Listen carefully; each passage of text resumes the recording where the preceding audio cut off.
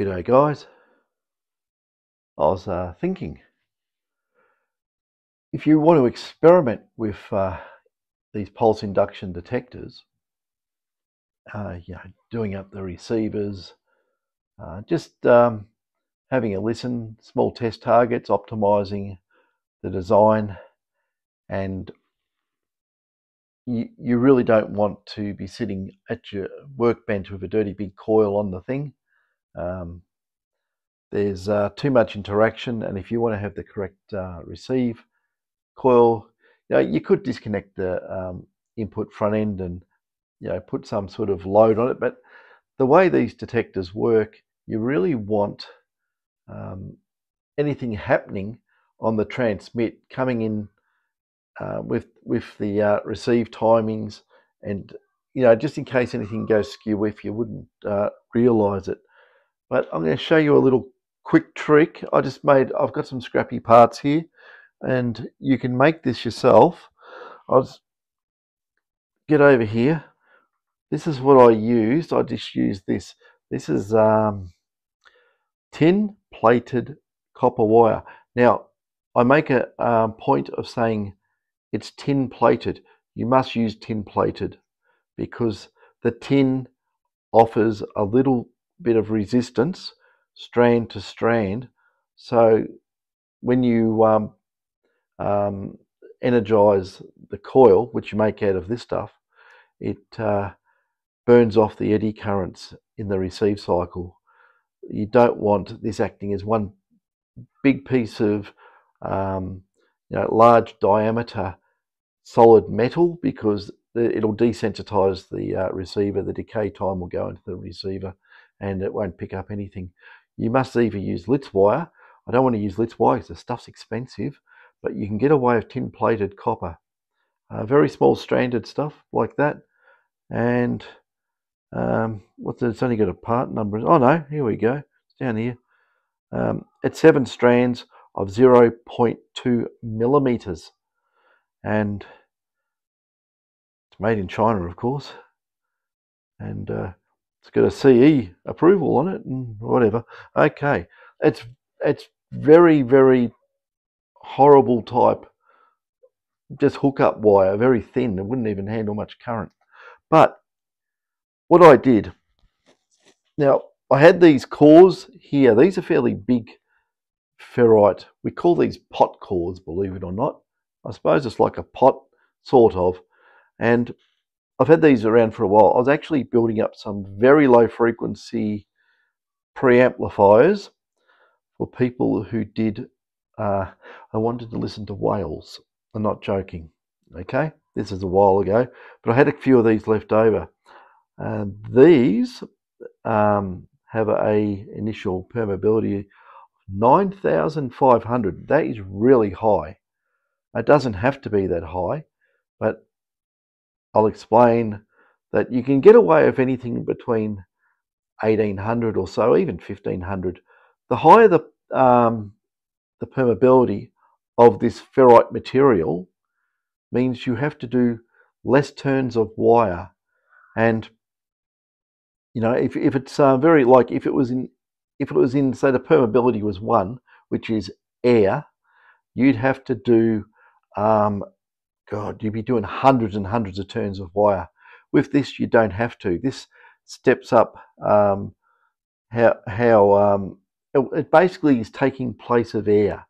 It's enclosing the fields as well, the electromagnetic fields in the structure. And on this one, I've got it set up on my meter there. I'll just do that. This is a LCR meter, and L for inductance, C for capacitance, R for resistance. And just this 27 turns on this core. And I've that cloth tape I found the other day works beautifully to hold windings in. It's actually the right size. So no complaints there. So I've just wound it. You don't have to be neat. You can do a jumble wind. And I'll show you the trick. Like if I get this air cord, this is just air cord, okay?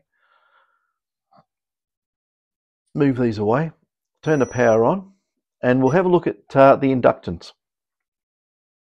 Well, air cord inductance just sitting in that coil is 11.1 microhenries. You can see that. 11.1 microhenries. That is very low, and if you actually connected that up to the detector, it would look at that as more or less a short circuit. It won't like it at all. It may damage the detector even. But I think these have current limiting inside, but don't find out the hard way. So what we want to do now, we know that's very low. Let's have a look at the resistance. And this has resistance at frequency. We want to do it just a standard resistance measurement, 120 hertz. It's getting down. The other measurement's at a kilohertz, which adds impedance to it. So it looks at the reactive impedance of the resistance because it's a coil. It's not a pure carbon resistor, so it will read very, very high. So if we have a look at that, and we've hit the magic number of 0.5 of an ohm.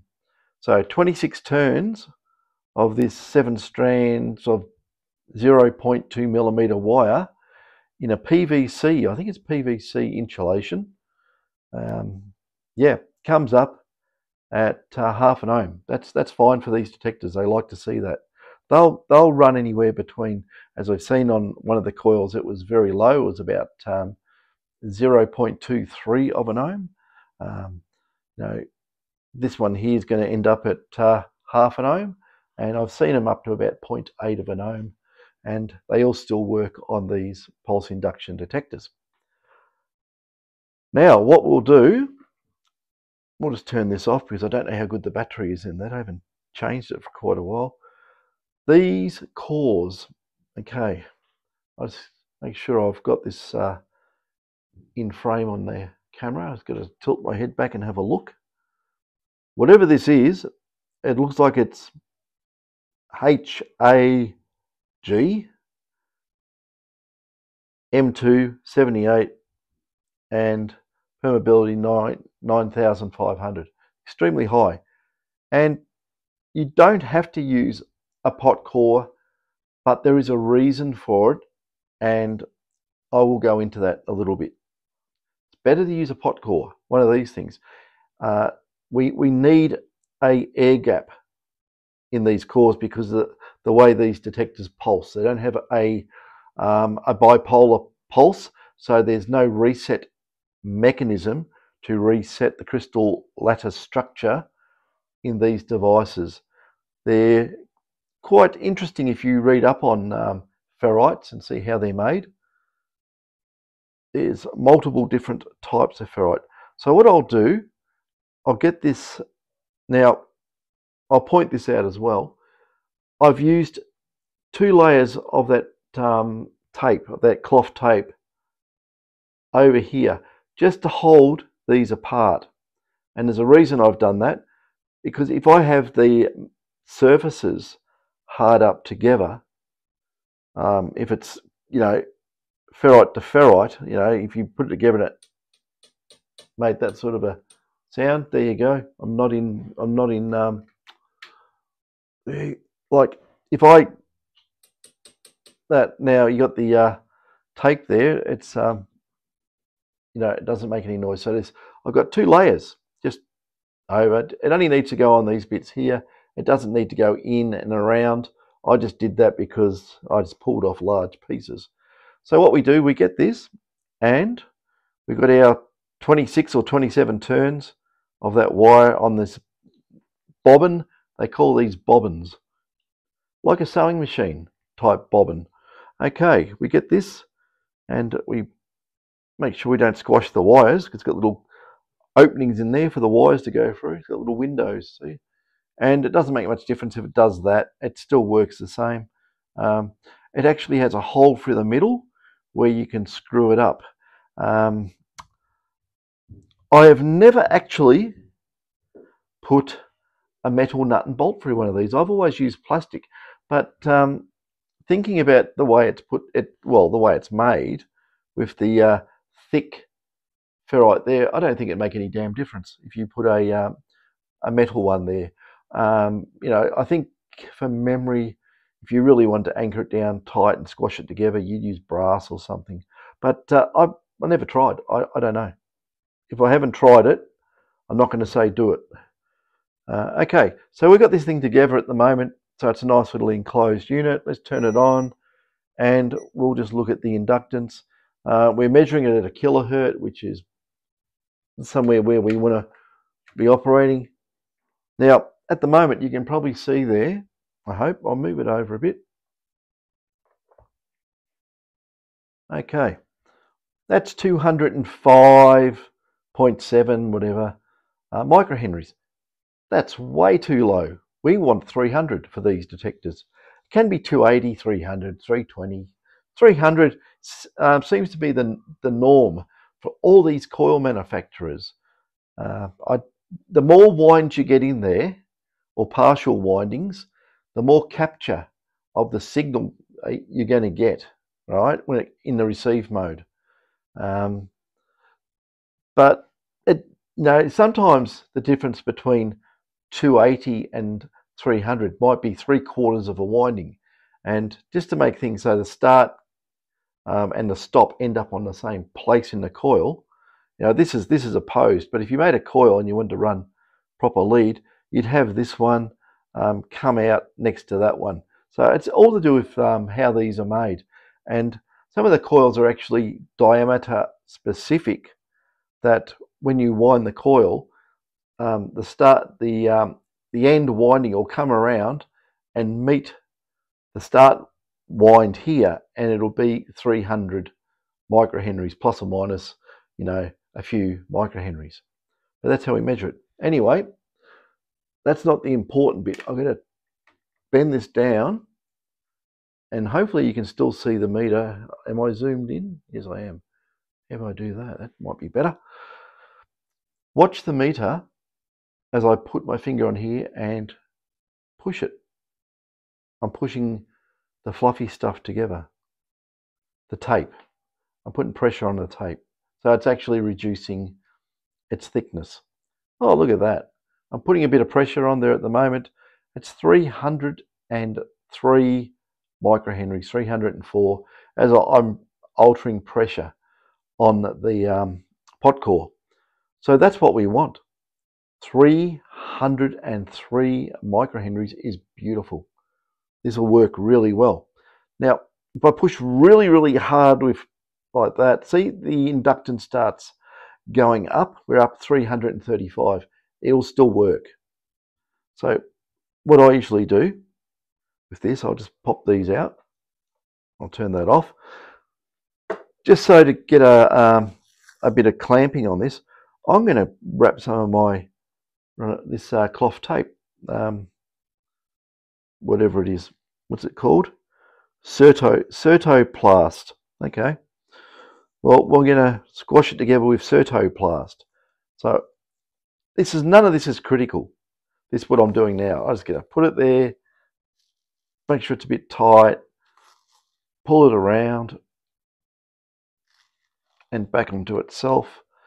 This stuff is not very sticky, but that should hold anyway. I'll just tear it off. Okay. I just twisted these together so it fell off, of course. But this is a good way to make a little test coil for yourself, or a test unit coil. Okay, let's turn it on. Fires up in inductance mode, so we'll see where it's ended up. 326. So I've done that a little bit on the tight side. Doesn't matter. It's good enough for what we're going to do, and that should be. We pushed it down a bit more and it went up. See, that's what I mean with pressure. 340 probably still work at that anyway. Doesn't make much difference. But you can probably wobble it a bit and move it around that figure. Now what we should have, let's have a look at on the resistance at a kilohertz, and we'll have a look at the reactive resistance of this. And remember we had 0.5 ohm. Well, now we've got closer to 7. So that's because it's measuring the resistance at 1 kilohertz. If I put this down to 120 hertz, the resistance will, well, it's actually dropped by a factor of 10, 0.7. But anyway, that's how this thing's meant to work. It does have a few more functions on it. There's no capacitance involved because we can't measure capacitance through the wires or anything like that. We can basically just hook it up now and see how it goes. That's very easy. What you're going to need is you're going to need a piece of mono cable. You can go and hack one of your old coils for some mono cable, but I've got some mono cable here, this stuff here, and I don't know. Oh, it's got, hang on, it's got something written on it. Ah, it's off a Coiltech coil. It's an old Coiltech cable, mono cable. Yeah, that's not foamed, that insulation there, but it does look like a very low dielectric type insulation. So I'll just take that off the detector, and very easy. This is very easy to do, very easy indeed. We get this. I'll just make sure everything is looking okay. This is just going to be a little bit of a rough setup, nothing fantastic. I need my soldering, I said.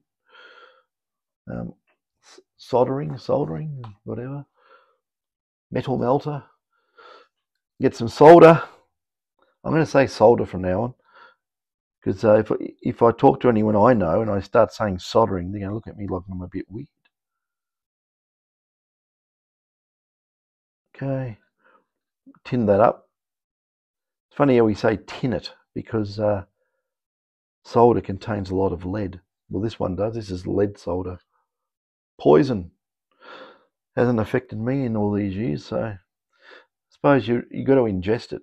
And if you do work with solder, or whatever it's called, with lead in it, wash your hands afterwards. That's a trick to it. So you don't go and grab food and put lead residue all over your food, then ingest it. That's not a very good idea. We'll heat this up. Like I say, that's a big blob of solder, and that's how it come off the coil, whatever coil it was. And I did say I should have these coming out the same side. I'm not worried. This is just for a test.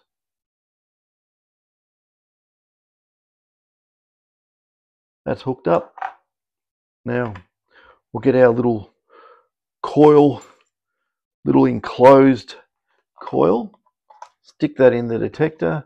I'll get rid of those magnifiers, turn on the thing, we'll turn on the preamp, we'll see what happens. Sometimes these sing. If you haven't got them tight, they can sing, but we'll see what happens. Oh, singing like a...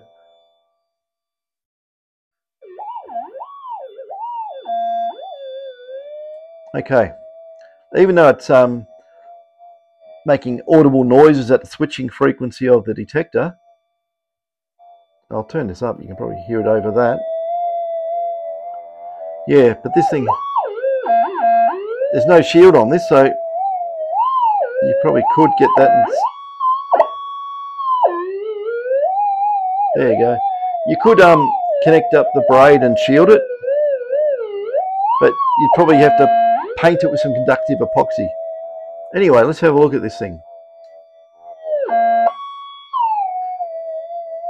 Screwdriver.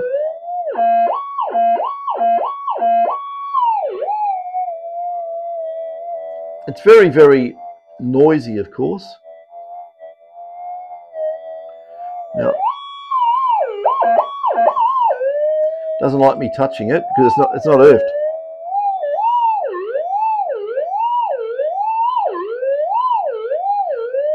Most of the turn it down a bit. Most of the fields, unlike a normal coil, are enclosed in the structure. There will be leakage though. there will always be a bit of leakage, and where the windows are, I get a very strong reaction if I put that 0.1 piece of gold. I don't know, I'll try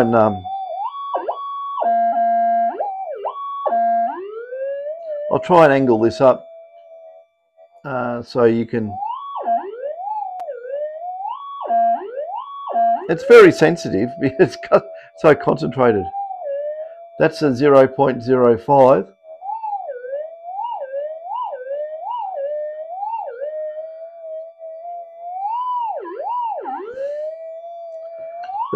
But that's singing like a little bird at the moment, and definitely doesn't like me touching it.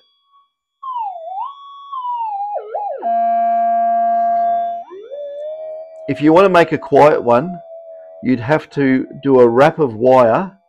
You would then, this is horrible to do because I don't like doing it, but you get some silicon.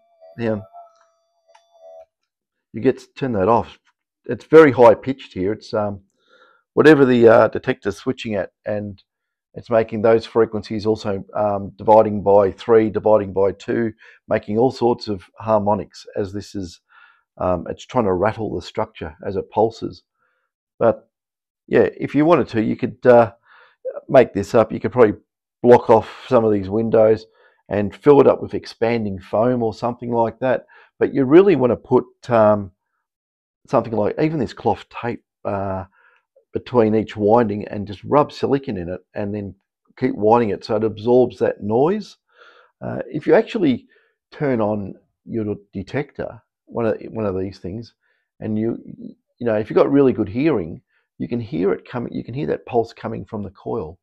And if you really want to hear it and do funny things to your brain, you can stick your ear on the coil. I saw a show once on people putting electromagnetic pulse devices on the side of their head, and it was about savants. And what was really interesting is that they would put this electromagnetic device pulsing at whatever it was doing on the side of someone's head, and they'd have it there for like 10 minutes or 15 minutes. And then they would say, go draw me a picture of something. And they draw this picture, and it was absolutely like they're an artist, but they've had no artistic experience ever. And it was just amazing that you get someone beforehand, they'd say, draw me an elephant, and it would just look like completely, you know, it looked like a sheep or a horse or something with a trunk. And then they do this experiment on them and say, here, go draw me the same thing, and it would come out near perfect. So, yeah, pulsing currents near your head, I don't recommend that at all. But it was done by one of the universities as a experiment.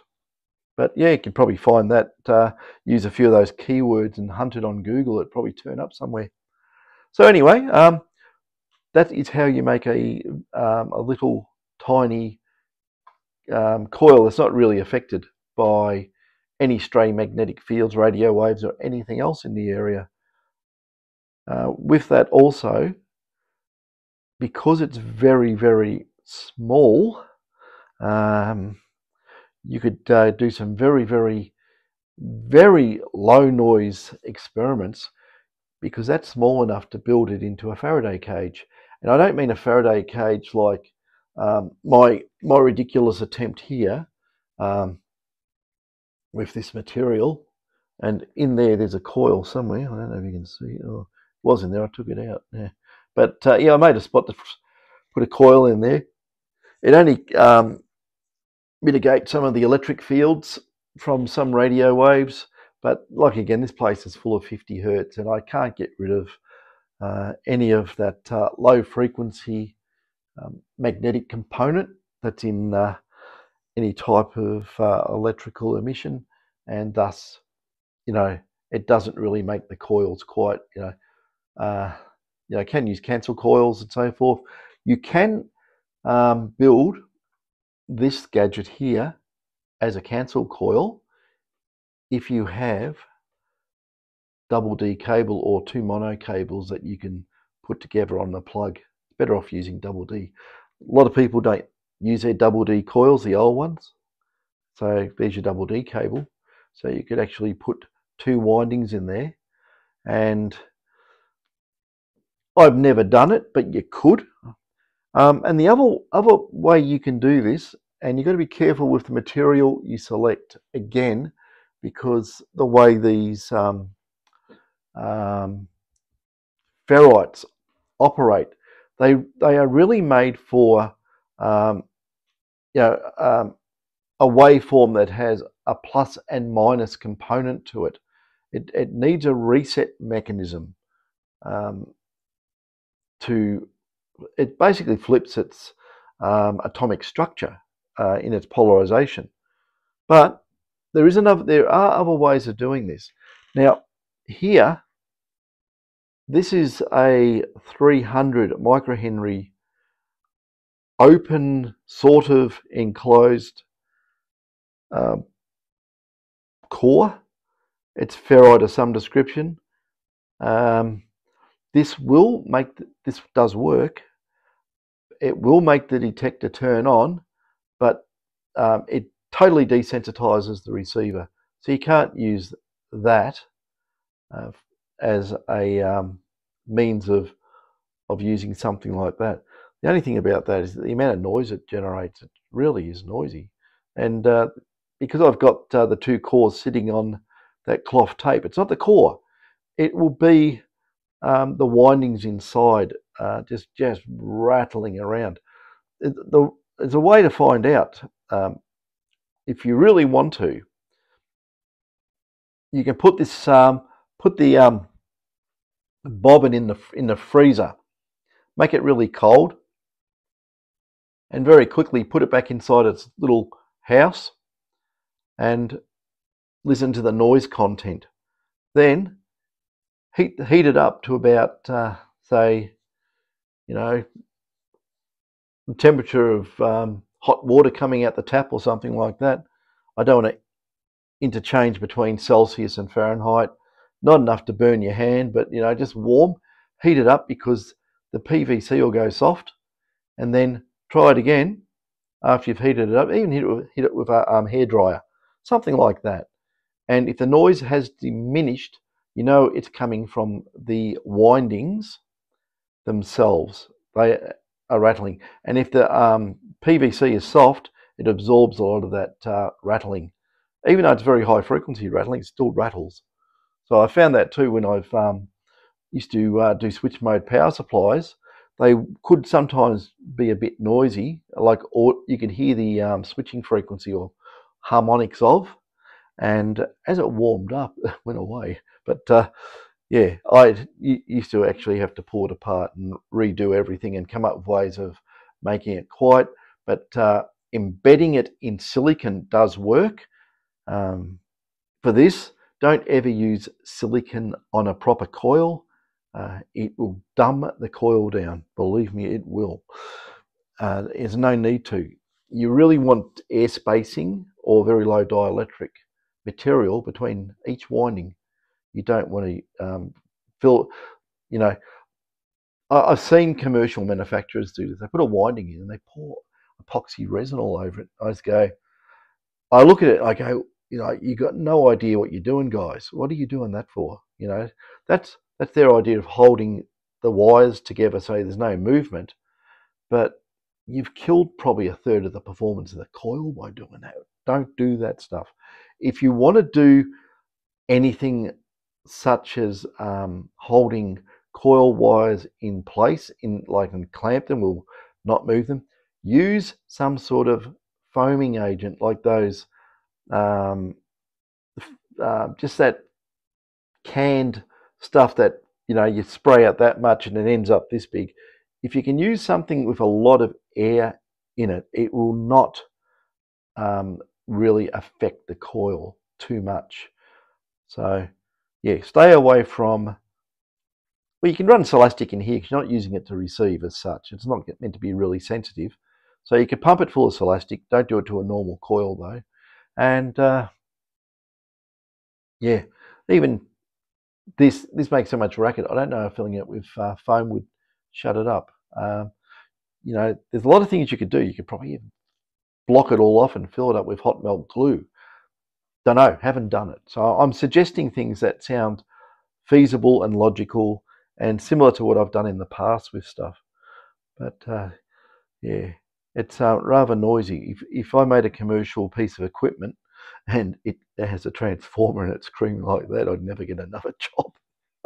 But like I say, it's just quick and easy. I mean, actually, I had this in normal mode. Let's try it in enhanced mode. We'll see what it sounds like. You can probably hear that really easy coming through the okay. I just flicked it into enhance. It doesn't really do much, but see, you can use it as a nice little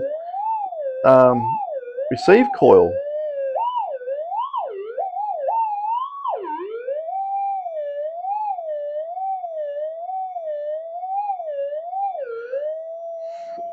Now you're getting an idea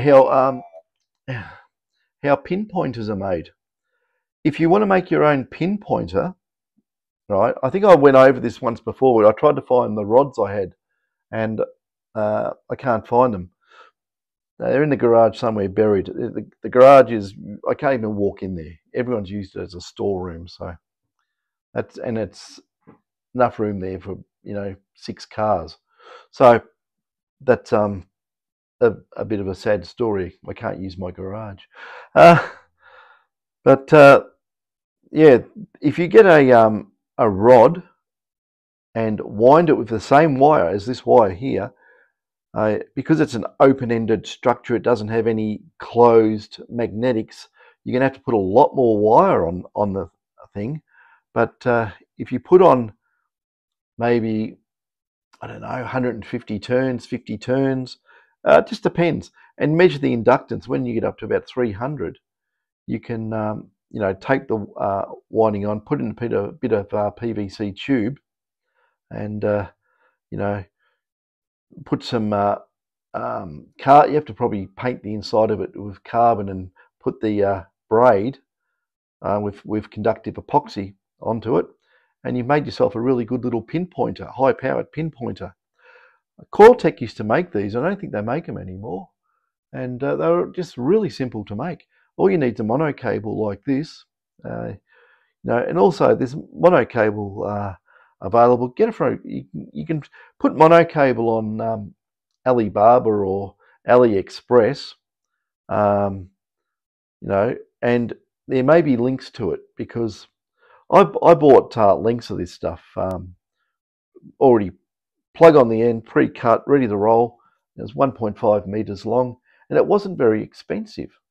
I can't remember what it was. It was a while ago, but with these type of arrangements, let's have a look here and see if I can see something else you can make one of these out of. There's so much stuff here, it's hard to see what's what. Okay, let me have a look-see. Here, look at this. This is a Litz wire transformer that I actually built, and it's using the same material. And these, I was making these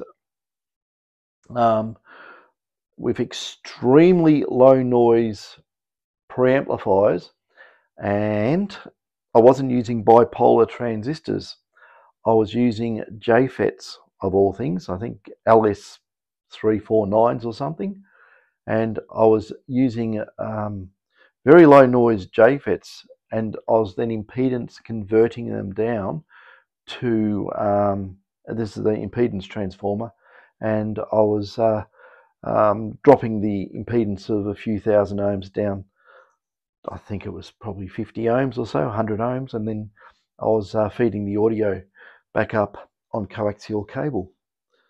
And yeah, I supplied power down the coaxial cable as well, and I had some piezo sensors in the bottom, and they, well, yeah, we'll say it was for listening to whales, but it might have been for listening to something that was bigger and made of metal that you can't see from the surface of the water. leave it there. You can work it out yourself. But I'm going to show you, if you want a properly enclosed one, you can use cores like this because it's big and it's easy to wind. But I'm going to explain about this reset mechanism in ferrites.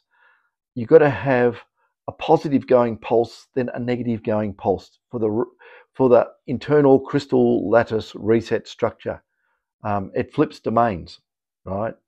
If it doesn't, the next pulse will come through and it will saturate a little bit and start getting hot. If you're just using low power, like a metal detector, like one of these things, which are only, 3 watts or something, whatever it is, it's not much. That'll handle the power. That's not going to have a detrimental effect. So you can actually put the winds on this, and these things. This is, I think, 2200 permeability, and you put a few more winds on than that. To get the resistance right, you might have to use a little bit thicker wire. I don't know if it makes much difference, but you can't adjust this. You just have to actually put the turns on. And a trick of mine, if you don't want to cut the wire and then measure it because you go, I haven't got enough or whatever, there's a trick to it, right? And on your inductance meter lead, you stick a pin or a needle on it, right? And when you put the winding on, say you start the winding, and you may have wherever it is, say you got a wind. I'll give a quick explanation, because seeing is understanding in a lot of cases. Say, I've got to start winding there, and I wound on all these turns, and I go, oh, what's the inductance? Well, I put 1 meter lead on here, okay, and on here, the other lead, stick a pin in here. All this cable here, it will ignore it. It's not there. It's not part of the circuit. So you don't have to cut your cable. And if you haven't put enough on, well, then you take your pin out and you keep winding it. So you get an idea. It's funny how it works too. You say, well, I've got 150. I put 50 turns on, so I need another 50 to get to 300. Doesn't work like that. You probably only need another 3 or 4 turns, because it's not linear. The ratio goes up very, very steeply. So be wary of that. If you put 50 turns on this and you say, oh, it's 150 microhenries, put on another 50, and here it might be in the thousands of microhenries by the time you've done another 50. So you got to be careful. It's only a couple of winds extra, and you'll get the hang of it. Just stick a pin in there so you get to the metal with the inductance meter, and then you measure it, you know where you are. The easiest way to do it, I'll show you, is something better than ferrite. Well, no, hang on.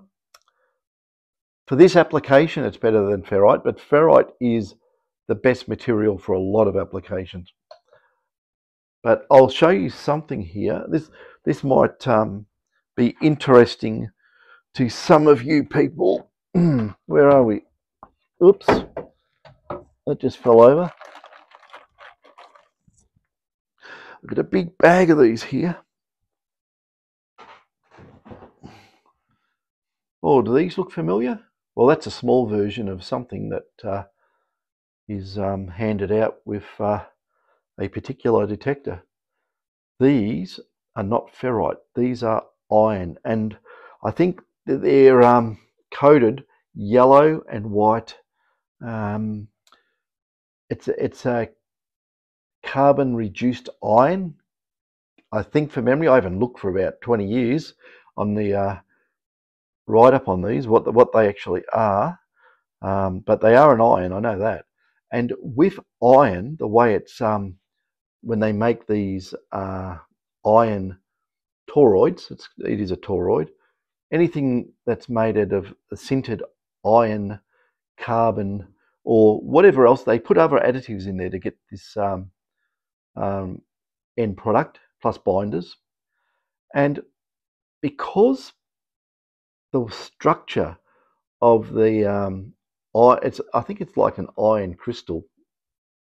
I really haven't read up too much on it in that regard, but I know you can't saturate it, or you can, sorry, you can saturate it and burn it up, but you'd have to probably put about 500 watts through it.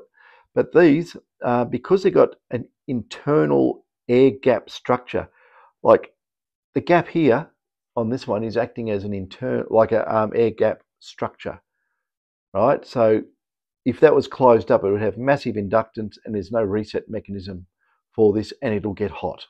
Not with this power level, but you know, that's the gist of it. You can't go and put a kilowatt through it, it'll burn up.